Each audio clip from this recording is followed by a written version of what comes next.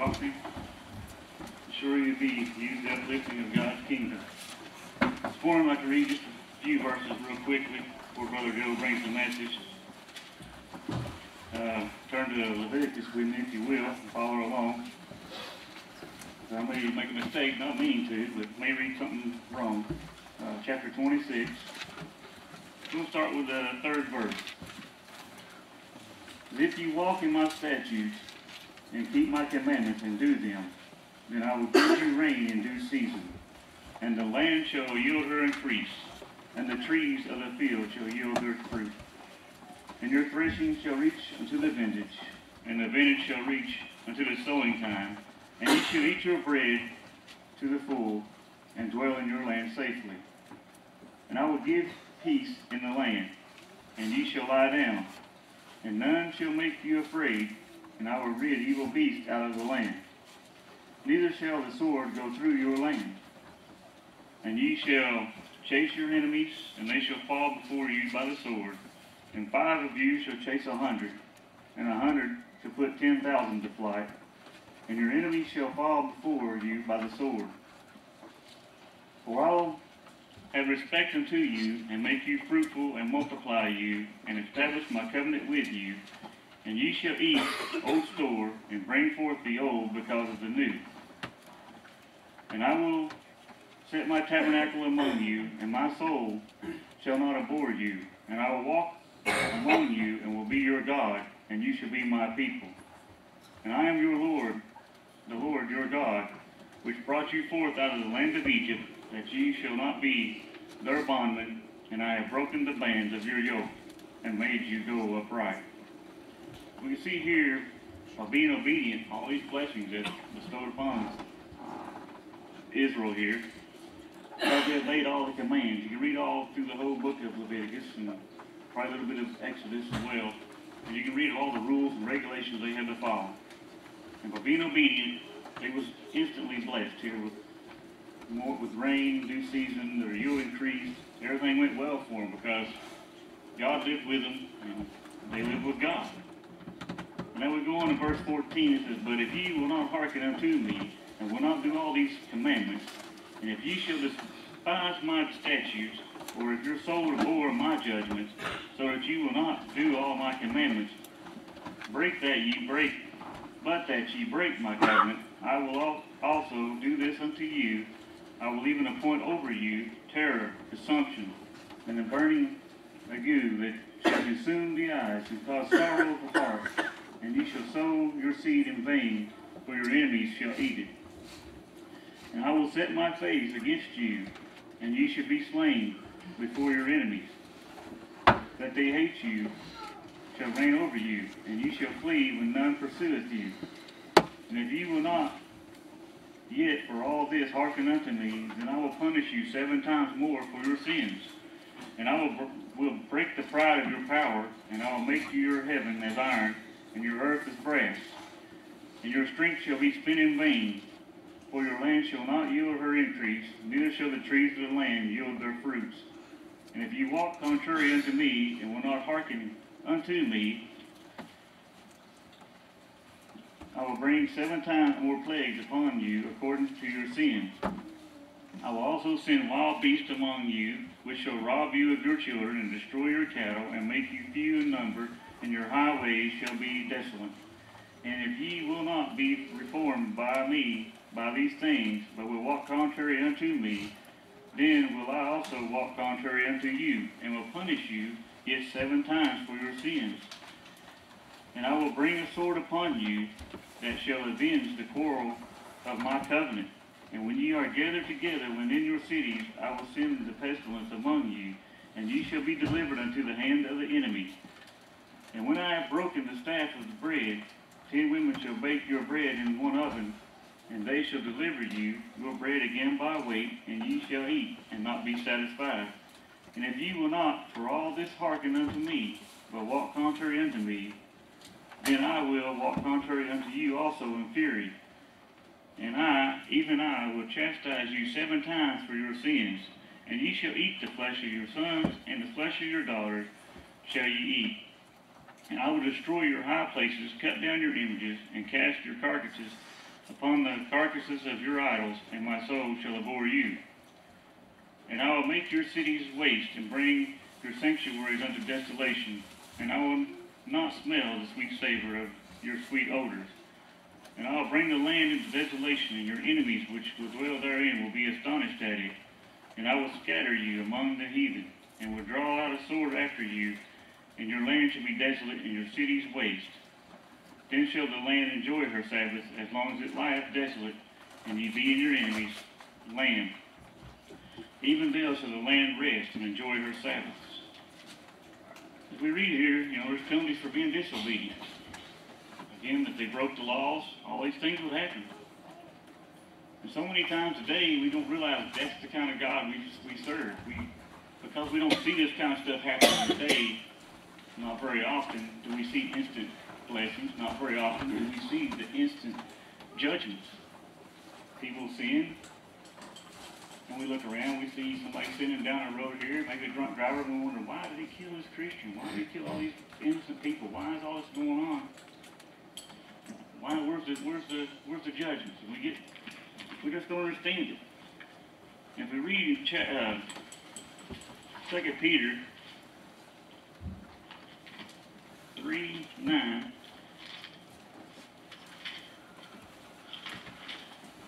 it says, the Lord is not slack concerning his promise, as some men count slackness, but is long-suffering to usward, not willing that any should perish, but that all should come to repentance. And that's why it happens. And we don't see it instantly, because the Lord, he's not slack like we would count it. We think he's being slack, but no, he's not doing that. He wants all to come to repentance and not perish, by doing the things he's told us to do, by hearing of the word, believing, repenting, confessing him to one another, being baptized with him, and buried with him in baptism, and enduring to the end. Remember these things and make sure we get it right. We study the word and follow God and be obedient, because one day there's going to be a judgment day, and we're going to get what he promised us. Whether we're living according to his word, when we get heaven, we live disobedient to him, we end up in hell. Brother Joe, the next.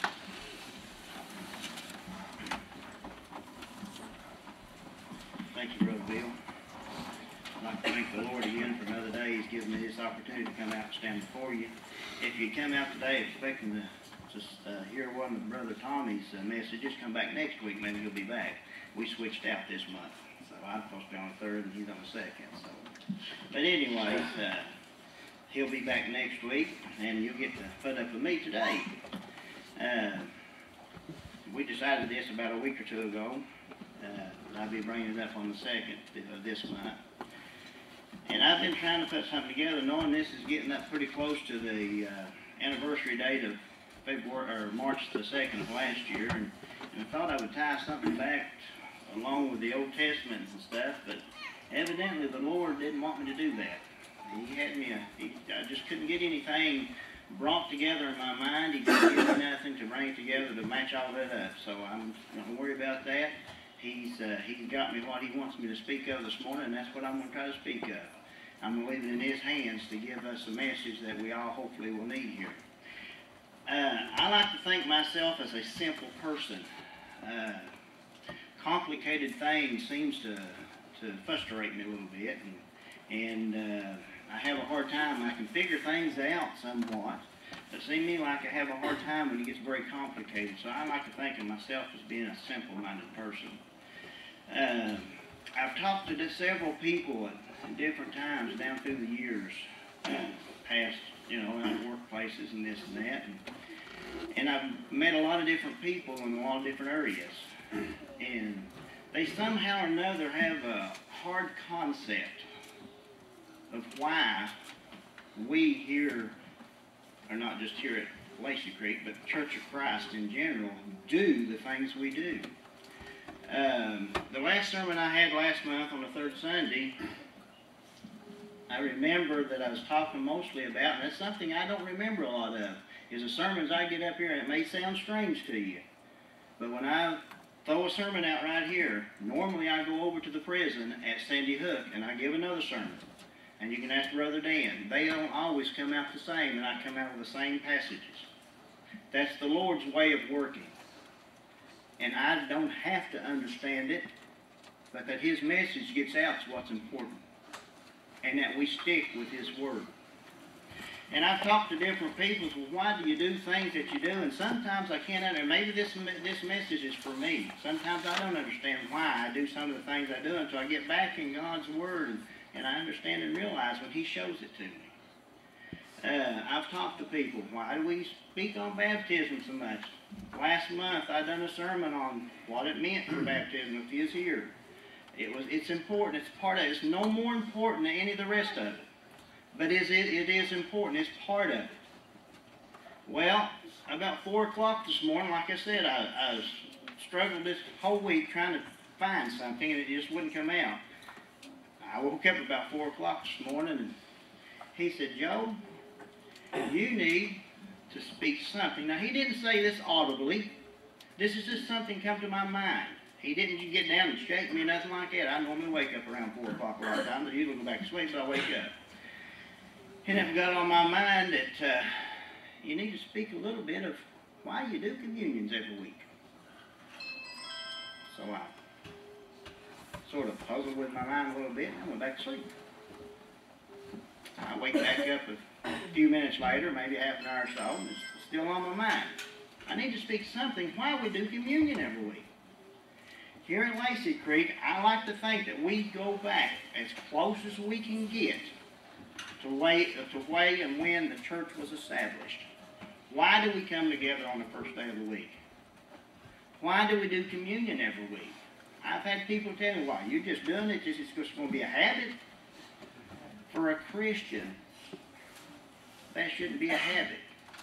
For a Christian, the communion that we take every week should be something very dear to us as an individual. It's not a habit. Yeah, we come together. Sunday's the Lord's Day. Well, I've got a few verses. I didn't figure I'd have a whole lot of time. It's hard to do in 15 minutes what needs to be brought out. There's a whole lot more passages in the Bible that I'm not going to be bringing out to you, but I've got a few that he's picked out for me this morning, and I want to read them. I want to start out in Acts chapter 20 at verse 7. Follow along with me because I can misspeak words. I'm only human. I think in Sunday school this morning, we got a little bit into deacons and elders and things in the church. Why do we have it? Because God instituted them. There's a reason for elders in the church. There's a reason for deacons in there. Read your Bible, you can figure it out. I haven't got time this morning to read all that and explain it all. But it's in his word. We stay as close to his word as we can. I may not agree on one set of scriptures that you agree on, but through us together we can make the understanding a little bit clearer for the both of us. That's the unique thing of God's word. The message I give today here, when I go over to the prison in about an hour and a half, may be totally different, but I'm probably going to use about basically the same scriptures. And I'll use some of the same words. But for whatever reason, God handles it. I accept it, and that settles it for me. It may not for anybody else, but it does for me. I cannot, and like I said, I'm simple-minded. I've tried to go from starting tomorrow, try to get a message for next month when I come up on the 3rd. Seems to me like every time I do that, I have problems. This is just me speaking of me right now. I mean, I'm not in the Bible just yet. It's me speaking. Seems like I have more trouble trying to study, but if I get the last week, and sometimes it gets down to Saturday night, and I still don't have nothing, but I leave it in his hands. I said, Lord, I do what you want me to do. You just show me the way. And it's worked out so far. He's not let me down yet. I think I've let him down a few times, but he's not let me down yet. So in Acts chapter 20, verse 7, and upon the first day of the week, when the disciples came together to break bread, Paul preached unto them, ready to depart on the morrow, and continued his speech until midnight. That is one verse that tells us on the first day of the week. That's why we do it. The apostles did it. Why should we do any different? They're the one that set things in order. That's Jesus taught them. These men walked with Jesus, and he taught them what to do. So they done it on the first day of the week. That's why we do it on the first day of the week. Let's go over in John chapter 20. I'm going to jump just a little bit here back and forth. John chapter 20, 17 through 30. Let's look at this here. There's something about this first day of the week. I advise you to back up and read more of this. I haven't got enough time here to read everything I'd like to read to you, so back up and read more of this verse and go on down further. But starting with the 17th verse in John chapter 20, it says, "And Jesus said unto her, Touch me not." Now this is just after Jesus was resurrected. He came up forth when he was supposed to. Actually, if you back up, or I need to back up, or if you go up on in the first verse of chapter 20, it says, "The first day of the week cometh Mary Magdalene early, when it was yet dark, into the sepulchre, and seeth the stone taken away from the sepulchre." Now I want to jump down to 17. It says, Then Jesus said unto her, Touch me not, for I am not yet ascended to my Father, but go to my brethren, and say unto them, I ascend unto my Father and your Father, and to my God and your God. Mary Magdalene came and told the disciples that she had seen the Lord, and that he had spoken these things unto her. Then the same day of evening, being the first day of the week, when the doors were shut, where the disciples were assembled for fear. Listen here. The disciples were assembled for fear of the Jews, and came Jesus and stood in the midst, and said unto them, Peace be unto you. They was assembled together again on the first day of the week. Now let's read on down through here real quickly. And when he had so said, he shewed unto them his hands and his side. Then were the disciples glad when they saw the Lord. Then said Jesus to them again, Peace be unto you. As my Father hath sent me, even so send I you. And when he had said this, he breathed on them, and saith unto them, Receive ye the Holy Ghost. Whosoever sins ye remit, they are remitted unto them. And whosoever sins ye retain, they are retained. But Thomas, one of the 12, called Didymus, was not with them when Jesus came. And other disciples therefore said unto him, We have seen the Lord. But he said unto them, Except I shall see in his hands the prints of the nails, and put my fingers in the prints of the nails, and thrust my hand into his side, I will not believe. And listen to this now, and after 8 days again, his disciples were within, and Thomas with them.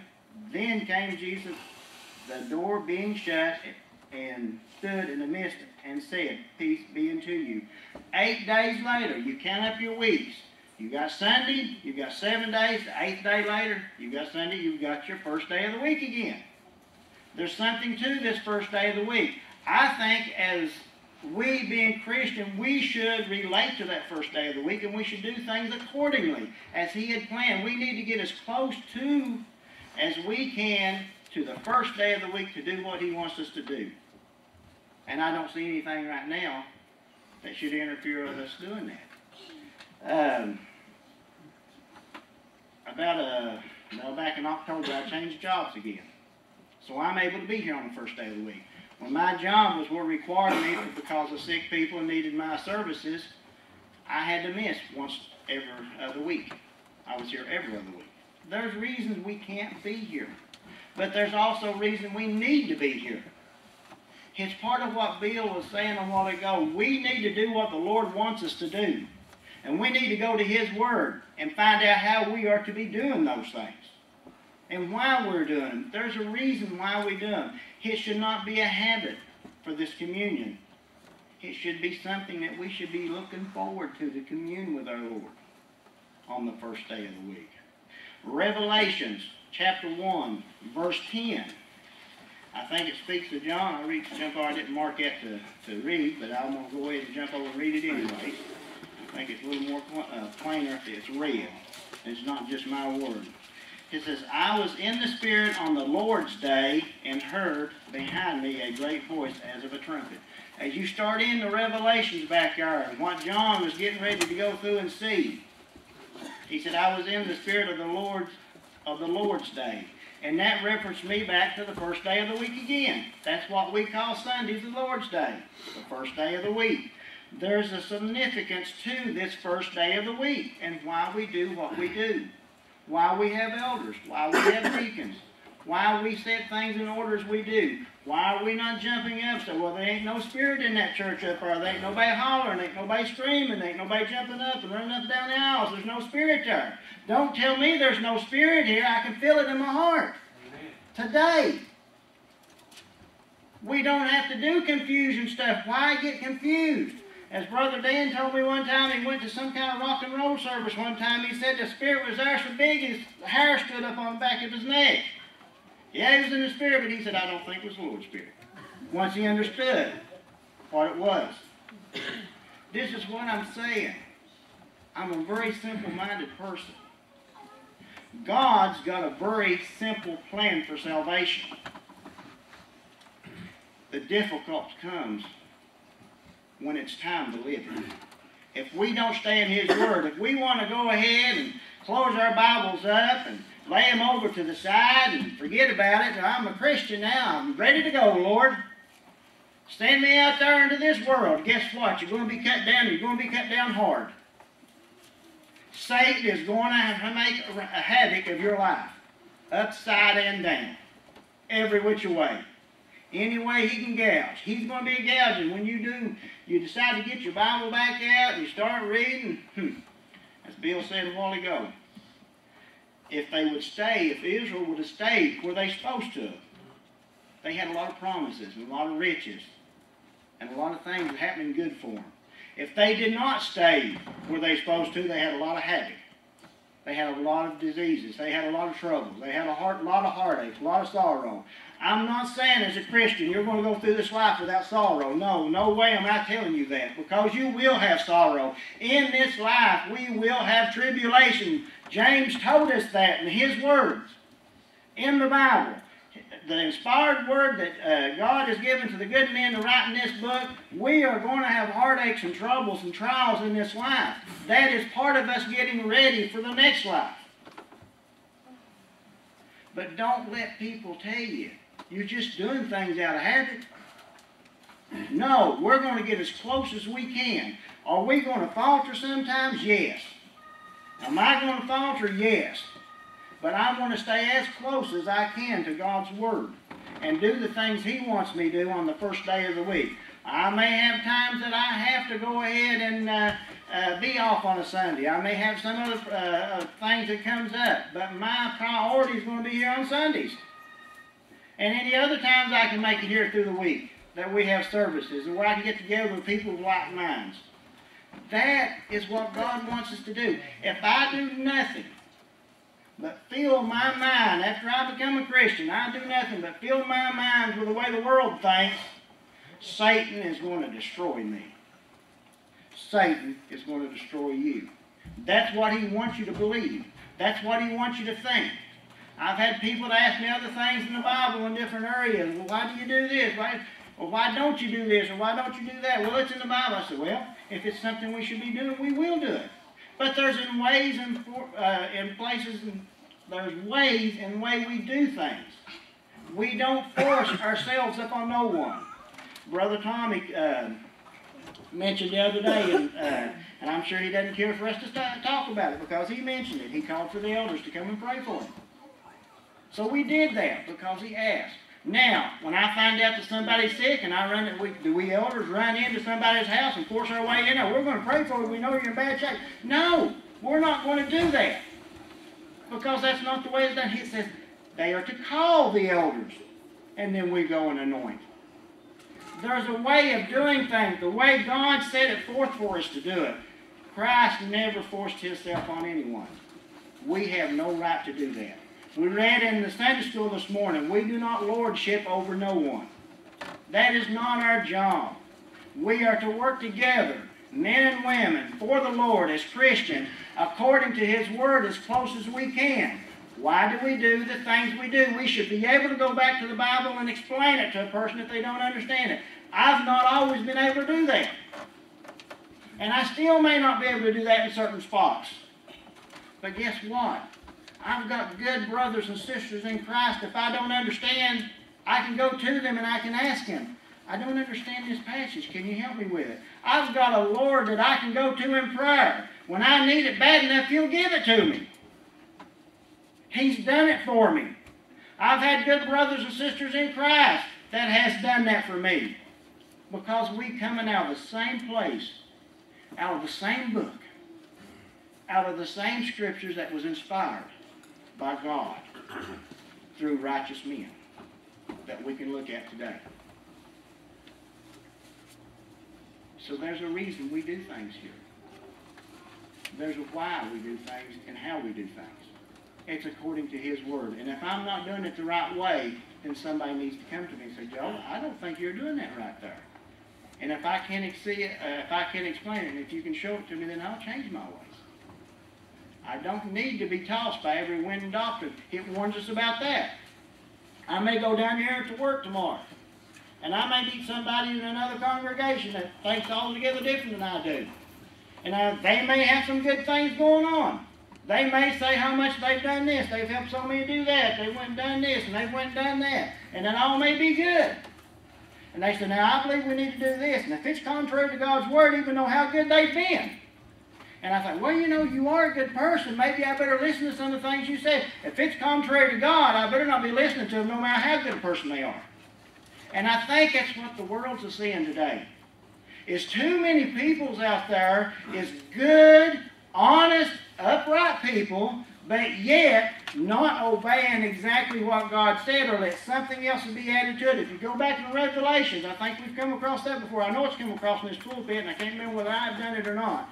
But if we add to or take from His Word, it's going to be added to us or taken from us. Just as Brother Bill was saying a while ago back in Leviticus about Israel. If they didn't do and be obedient to the statutes that God had put out for them, things was going to happen. Some of it, if they stayed with them, was going to be good. And if they didn't stay with it, it was going to be bad. This is the point I'm trying to make today. We have reasons and why we do things in the way we do them here. And any church of Christ throughout the world, don't have to be in the United States, throughout the world, wherever they're at, I hope and pray they're doing the same thing. All churches, if it's the church, the true church of God, should be going back to God's Word and staying as close to it as they possibly can. I'm not saying it's wrong to have Thursday night Bible studies. It's a good thing to have Thursday night Bible studies. It's a good thing to have a Monday night Bible study, a Tuesday night Bible study, a Wednesday night Bible study, a Friday night Bible study, a Saturday night Bible study. Everything's good the more we can learn of what God wants us to do and to be.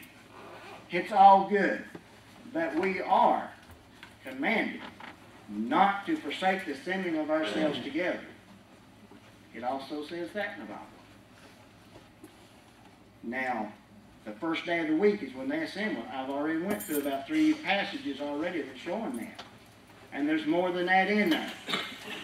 Now, as far as communion, I'm already running over time. I want to read through real quickly. Bill already read Matthew 26, so I'll not read it. I'm going to read Mark real quickly. And I didn't have enough time to do what I wanted to today, but I went to where he wants me to go to, evidently. Mark chapter 14, 22 through 25, real quickly. And as he did eat, Jesus took bread and blessed it and brake it and gave to them and said, "Take, eat, this is my body." And he took the cup, and when he had given thanks, he gave it to them, and they all drank of it. And he said unto them, "This is my blood of the New Testament, which is shed for many. Verily I say unto you, I will drink no more of the fruit of the vine until that day which I drank it new in the kingdom of God." That was where the disciples are.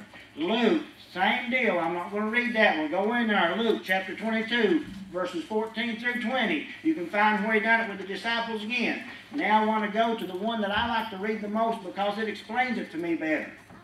I wanted to have a little more time on this, but the Lord decided He didn't want me to, so I'm just going to read it real quickly down through there. 1 Corinthians 11, starting with 23rd verse. Well, I'm going to back up there. I'm going to back up to 17th verse. Because the people at Corinth didn't understand what was going on. This is what I want to try to explain it. There's a reason why we do things. It says, "Now in this that I declare unto you that I praise you not, that ye come together not for the better, but for the worse."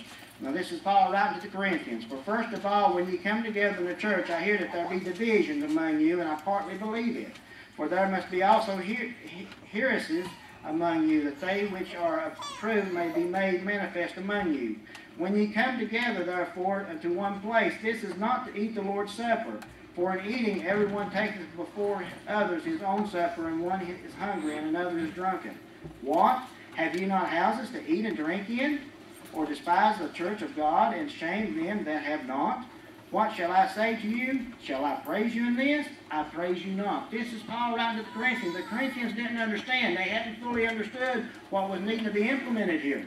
That's the reason I think that we are getting more closer to the Lord as we keep studying more. For I received of the Lord that which also I delivered unto you, that the Lord Jesus, the same night in which he was betrayed, take bread. We read about that in the 4 Gospels. And when he had given thanks, he brake it and said, Take, eat. This is my body which is broken for you. This do in remembrance of me. That's what they're doing. And after the same manner also he took the cup when he had supped, saying, This cup is the New Testament in my blood. This do you as oft as you drink in remembrance of me. For as often as you do it, he didn't say do it every week, but when did he tell us to assemble? It was a weekly thing. That's when the disciples do it. Shouldn't we not be the same? We ought to go back to as close as we can get to when it was first established. For as often as you eat this bread and drink this cup, you do show the Lord's death till he comes. You remember what our Lord did for us when we partake of these every week. Therefore, whosoever shall eat this bread and drink this cup of the Lord, listen to this one now, unworthily shall be guilty of the body and the blood of the Lord. It's unworthily. Not that I'm worthy to partake of it to begin with. I'm probably not worthy to partake of it to begin with. Oh, I'm pretty sure I'm not worthy. But I can, through the grace of God and through the study of his word, I can take it in a worthily manner. And that's what I need to do, to take it in a worthily manner. Have I had things that has bothered me this week that made me think wrong? Yes. Am I proud of it? No. But by the grace of God, I can get through it and I can get stronger. With his help and good brothers and sisters in Christ to help me along the way, we can together get through this life, and we can make it. If times gets tougher, we can get stronger. We get closer. Things will get easier. But if we don't open up God's word and we don't assemble ourselves together, things is going to get tougher and tougher and tougher and tougher. And we're going to hurt worse and worse and worse. Open up God's word, I advise you. Let's do it as close as they did when it was first established back in the first century of the church. Back when the apostles were sent out. Back when our Lord and Savior Jesus Christ was crucified and he went back to God. He went back, he done what he needed to do here on earth. He told the disciples and the apostles what they must do and what they need to do to spread his name about his crucifixion. We're still remembering that today on a weekly basis. Should be on a daily basis. But we're doing it as a congregation on a weekly basis. And it should mean just as much today as it did last week, or next week, or a year from now, or 100 years from now if the Lord tarries his coming. It should mean just as much to us from the day we started to the day we give up our life upon this earth. Our Lord and Savior Jesus Christ, as Brother Bill said a while ago, he went to the old rugged cross with no guile, no sin, nothing found in his life, but yet he went and was hung on an old rugged cross so that we could have this opportunity of salvation. So that we can have a life where there is no heartaches, no troubles, no anguish, no problems. But it's not in this life we're going to find it. It's in the life to come. We'll sleep for a little while, and after that we'll wake to a most glorious place that we can't even imagine. Yeah, we've got description of it. I think Brother Eric here a few months back spoke of it, of how wonderful that place must be. That we have an opportunity to go to. Only if we keep the ordinances of our Lord and Savior Jesus Christ and what he has told us. Only if we can do to our best of our abilities the things he wants us to do and the things he wants us to be. And we love each other and we help each other. Are we going to falter? Yes. Are we going to be proud of it? No. But we can do it. Through the grace of our Lord and Savior Jesus Christ, we can have eternal life when this life is over. And we can have a life that we cannot even imagine right now. We see through a glass darkly. Just a little bit of some of the finest stuff that we have on this earth is not even a speck of what it will be like one of these days when Jesus comes back to redeem the ones that have been faithful to him. You've got that opportunity today. Bill went through the steps a while ago before he turned the service over to me of what you need to become a Christian. Number 567, if you understand. Is my name written there? I can answer that question. Have you done the things it takes? You've got that opportunity this morning to get your name written there as we sing. Number 567.